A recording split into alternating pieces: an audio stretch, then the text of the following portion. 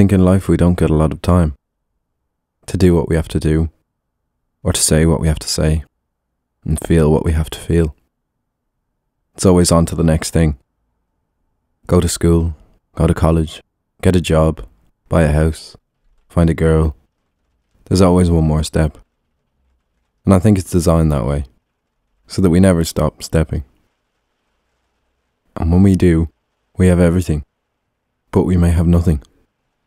Or we may be at the bottom of those steps, and we have everything we could ever want, right in front of our eyes.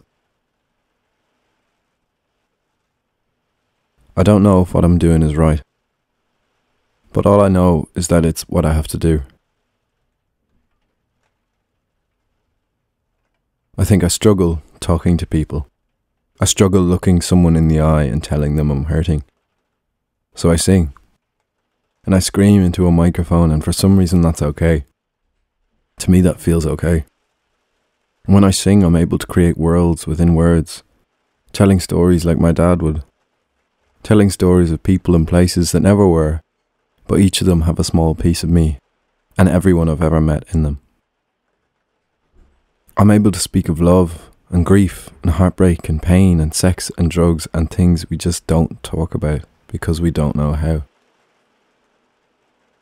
It helps me understand. I feel old, but I know that's not the case. I've still got so much to learn, and I've got a lot to give. Beyond the horizon, there lies a man on the sand. He's making snow angels in the midday sun. He has no food, no water, no company, just his smile and his snow angels. And he watches as the night comes.